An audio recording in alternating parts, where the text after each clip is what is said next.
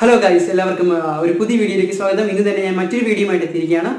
അപ്പോൾ എന്തായാലും വലിയൊരു ടെൻഷൻ നിങ്ങൾക്കെല്ലാം മാറി കിട്ടി. +2ന്റെ റിസൾട്ട് കാത്തിരുന്ന അല്ലെങ്കിൽ വലിയ ടെൻഷൻ അടിച്ചിരുന്നവർക്കെല്ലാം എന്തായാലും ആ റിസൾട്ടിന്റെ കാര്യം കഴിഞ്ഞു. ഇനി അത് വെച്ച് നിങ്ങൾ ടെൻഷൻ അടിക്കണ്ട. ഇനി ഇപ്പോഴത്തെ നിങ്ങളുടെ മെയിൻ പ്രശ്നം എന്തെന്ന് വെച്ചാൽ ഇനി ഈ മാർക്ക് വെച്ച് ഏത് കോളേജിൽ കിട്ടും, അല്ലെങ്കിൽ ഈ മാർക്കിന്റെ ഇംപ്രൂവ്മെന്റ് എക്സാം എന്നാണ്, സേ എക്സാം എന്നാണ്. അപ്പോൾ അതിനെക്കുറിച്ചാണ് ഞാൻ ഇന്നത്തെ വീഡിയോ. ഈ വീഡിയോ മുഴുവനായും നിങ്ങൾ കാണുക.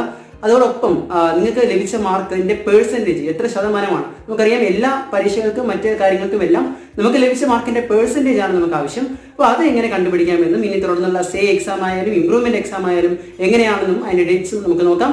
അപ്പോൾ ഈ വീഡിയോ മുഴുവനായി കാണുക. ഈ ചാനൽ ഇതുവരെ സബ്സ്ക്രൈബ് ചെയ്തിട്ടില്ലെങ്കിൽ നിങ്ങൾ സബ്സ്ക്രൈബ് കൂടി ചെയ്യുക. നമുക്ക് വീഡിയോയിലോട്ട് കിടക്കാം.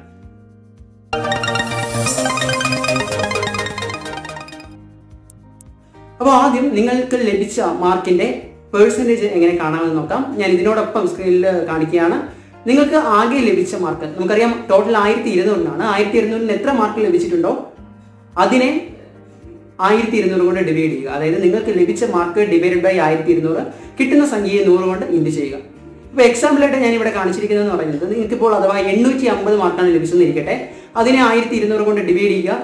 ഒരു സംഖ്യ കിട്ടി, അതിനെ 100 കൊണ്ട് ഇൻറ്റു ചെയ്തപ്പോൾ 70.33, അതായത് നിങ്ങൾക്ക് ലഭിച്ചത് 70%.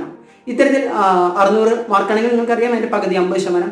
ഏത് മാർക്കാണോ കിട്ടിയത് അതിനെ ഇതേ കാൽക്കുലേഷൻ ചെയ്യുമ്പോൾ നിങ്ങൾക്ക് ലഭിച്ച ശതമാനം എത്രയാണെന്ന് അറിയാൻ പറ്റും. ഇനി നമുക്കറിയാം എല്ലാവരും മാർക്ക് കുറഞ്ഞവരെല്ലാം സേ എക്സാമിന് വേണ്ടിയും അല്ലെങ്കിൽ ഇംപ്രൂവ്മെന്റിന് വേണ്ടിയൊക്കെ കാത്തിരിക്കുകയായിരിക്കും. എന്തായാലും ഇതുവരെ ഒഫീഷ്യലായിട്ട് നമ്മുടെ സർക്കാരോ അല്ലെങ്കിൽ ഇതുമായിട്ടുള്ള ചേർന്നവരോ വിജ്ഞാപനമോ അല്ലെങ്കിൽ സർക്കുലറോ പുറത്തിറക്കിയിട്ടില്ല. ഈ റിസൾട്ട് വന്ന ഒഫീഷ്യൽ ആപ്പ് ഏതാണോ അല്ലെങ്കിൽ ആ വെബ്സൈറ്റ് ഏതാണോ അതിലൂടെ തന്നെ നിങ്ങൾക്ക് വരും ദിവസങ്ങളിൽ അല്ലെങ്കിൽ ഉടൻ തന്നെ ഈ റീവാലുവേഷന്റെ പ്രൊസീജിയർ ആയാലും കൂടാതെ സേ പരീക്ഷയുടെ ഡേറ്റും മറ്റെല്ലാം അവർ പ്രസിദ്ധീകരിക്കുന്നതായിരിക്കും. അപ്പോൾ അതിൻ്റെയൊക്കെ നിർദ്ദേശങ്ങളും എല്ലാം വളരെ കൃത്യമായിട്ട് വായിച്ചു നോക്കിയതിന് ശേഷം മാത്രം മുന്നോട്ട് പോവുക. ഇനി എന്താണ് ചെയ്യേണ്ടതെന്ന് വെച്ചാൽ നമുക്ക് ഈ വീഡിയോ തൽക്കാലം അവസാനിപ്പിക്കുകയാണ്. ഇതിനെക്കുറിച്ചൊക്കെ കൂടുതൽ വീഡിയോ ആയിട്ട് ഞാൻ എത്തുന്നതായിരിക്കും. തൽക്കാലം നിർത്തുന്നു. It's me Satheesh.